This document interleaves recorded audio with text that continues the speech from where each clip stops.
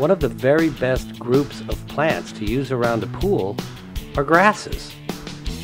They can take the spill of the water, they can tolerate kids and beach balls and toys and things coming from the pool and outside of it. So what better thing to surround a pool with than grasses?